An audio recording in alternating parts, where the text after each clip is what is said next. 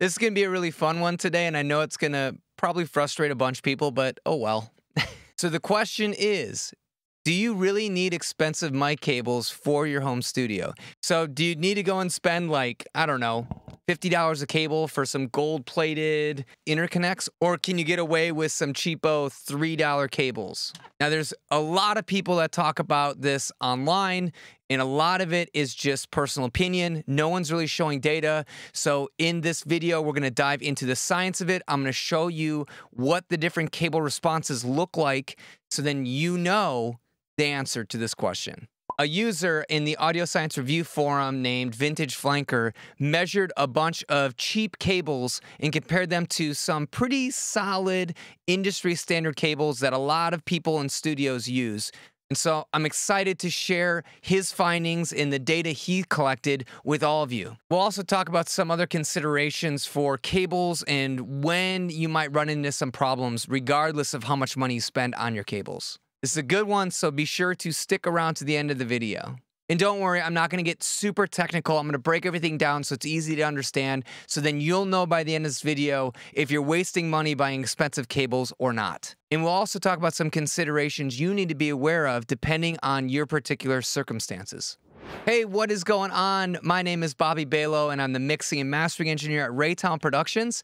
And this channel is dedicated to helping you make better sounding music without spending tons of money on expensive gear and unnecessary plugins. If you're new here, thank you so much for joining me today. Be sure to hit that subscribe button because I drop new videos every single week, and I know you're going to get a lot of value out of those.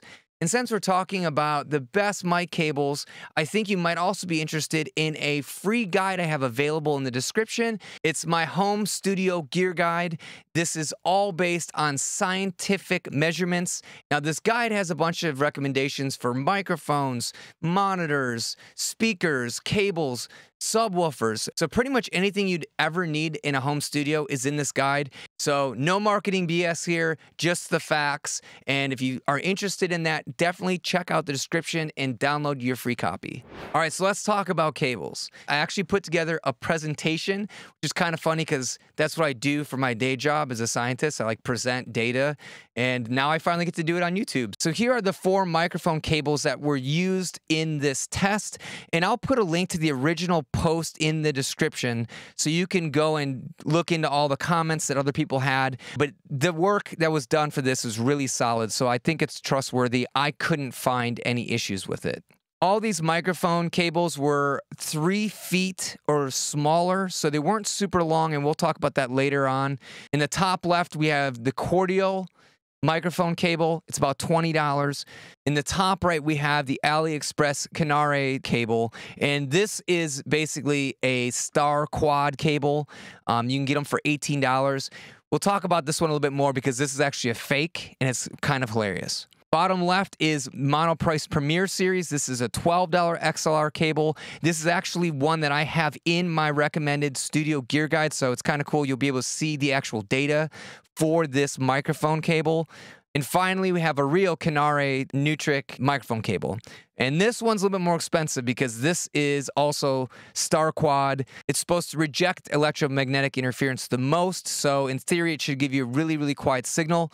But as you'll see, it probably doesn't matter too much. So let's talk about this AliExpress Canare cable because it looks really fancy, right? But then you take this connector off and the pins were not soldered correctly. So the shielding was actually soldered to pin 3 instead of pin 1. So that means that this shield isn't being used correctly. So you'll see in the following data that this actually made a big impact to the quality of this cable.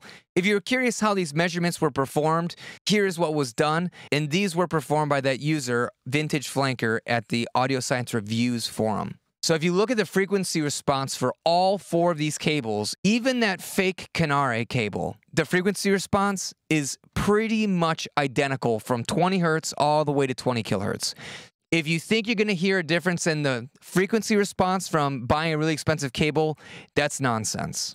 If we look at the noise, this is where things get a little bit interesting. All of the cables, except for this fake cable that was wired incorrectly, had pretty much the same noise floor, okay?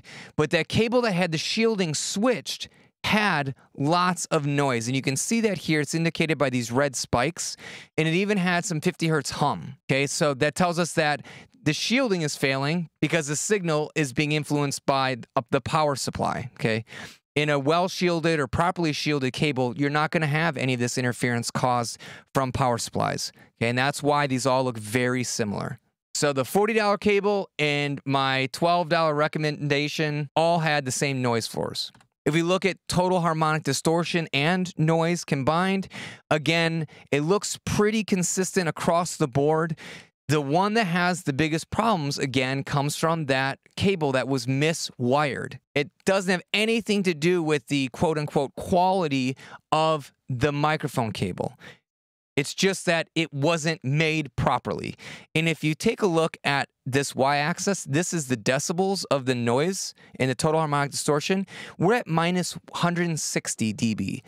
That is extremely quiet. This is going to be quieter than almost anything that you connect to the microphone cable, okay? So the cable will not be making much noise at all. And if you're wondering what this giant spike at 1K is, that is a test tone to generate the total harmonic distortion. So this is not an artifact of the cable quality. That is how you test a microphone cable for this measurement. Again, we look at dynamic range. All of the cables are almost identical, except for the one that was wired incorrectly. Testing for intermodulation distortion also showed almost no difference for any of the cables. And if we look at crosstalk now, you can see that obviously the one that was wired incorrectly shows large deviations. However, all of the other microphone cables were pretty much identical. So you're really not gaining anything by going to these more expensive cables. Now, there is something we need to talk about, and that is noise immunity. Like we showed, when you had a cable that was miswired, it was susceptible to noise, electromagnetic interference from chargers or power supplies or anything that you have in a studio. That is the purpose of having the shield wrapped around your conductors. It helps to prevent the noise from being transmitted into our conductors, which is taking the sound from a microphone to our interface, right? Or the sound from our interface to our speakers. So as long as you have the shielding right, it should, in theory, take out the majority of the electromagnetic noise. Okay, so an easy way to test this is to put the cable on top of a charger or something that is emitting a lot of electromagnetic radiation, and then you can test it using these same tools. So that is exactly what was tested in this next noise measurement.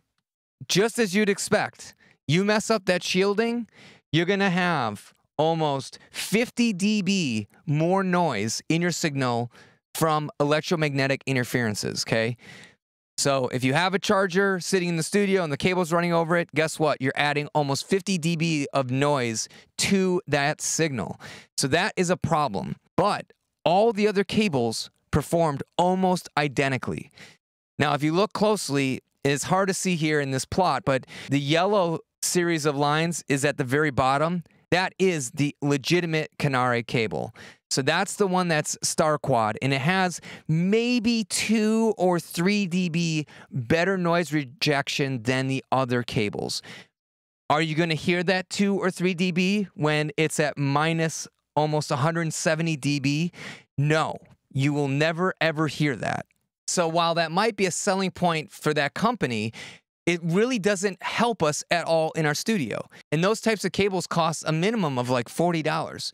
And there's a lot of cables that we need for our home studio, right? Now, I mentioned this earlier, but almost everything you connect the microphone cable to will have a noise floor higher than minus 170 dB. So we're not limited by the quality of our microphone cable. The only time this is a problem is that the microphone cable itself is defective or it's wired incorrectly. So you really don't have much to fear by buying a cheap cable online, as long as it is properly shielded and it's wired correctly. Now, an argument I hear all the time is that the high-quality cables have lower capacitance because they use oxygen-free copper, right? Now, the capacitance will act as a low-pass filter, effectively filtering out some of the highest frequencies. But what a lot of people don't talk about is how much cable you need to actually have that be an audible effect. Using the worst cables available, you're going to easily be able to run over 100 feet of cable without hearing any degradation to the audio. And for most home studios, I can't imagine running more than about 6 or 10 feet. Now, if you are running live sound at a very big outdoor venue, this might become challenging, and there's ways to get around that, but that's beyond the scope of this video. But what you need to know is that that is not going to be a problem, and so don't let all of that marketing about 99.99% oxygen-free copper fool you. So let's talk about some reasons why you might want to consider buying a more expensive cable than the cheapest one you can possibly find. And there are basically 3 different reasons for that. The first reason is that the interconnect, so the actual metallic housing that you plug your microphone into or plug the other end into your interface, is usually higher quality. So it'll take more abuse, it'll last longer being plugged in and out or being left out in the rain, all those things. If you take care of your equipment, if you're delicate with everything, it probably won't be an issue at all. The second consideration is that typically with more expensive cables, some of them come with lifetime guarantees. So if you're looking for a cable for live use, like on a stage where people can trip over things like that, it might be a good idea to buy a cable with a lifetime warranty, because if it does break, you can just send it into the company and get a new one for free. But typically in a studio environment, that's usually not the case. I've never had cables go bad all of a sudden. And the third reason is if you're paying for a more expensive mic cable, there's a pretty good chance the company has more of a reputation and they're going to care more about their quality control. Meaning, it's probably wired correctly. But you can just check it yourself. And in fact, I'll just show you. Let's take a look at the Smogami cable, because it's super easy to check this stuff. So all I'm going to do is just unscrew this connector.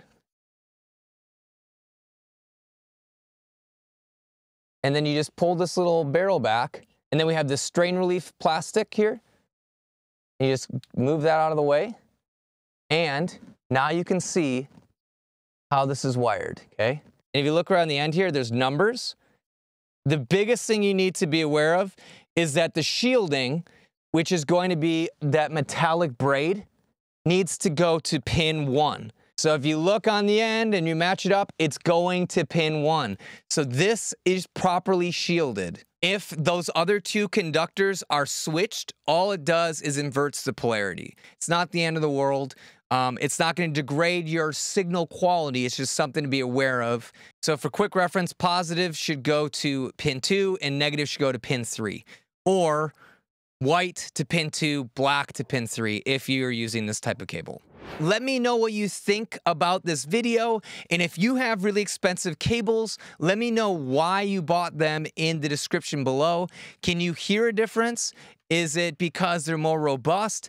I'm super curious. Let's start a discussion in the comments. If you want my personal recommendation for the best value studio gear possible, definitely check out the description and you can download my free studio gear guide. That guide is awesome. If you think others will find this video helpful, please share it with them. And don't be afraid to share it to a social community like Facebook or Reddit. I want to thank you so much for your time and attention today. I hope I save you a few bucks buying your next set of cables, and I'll see you in another video.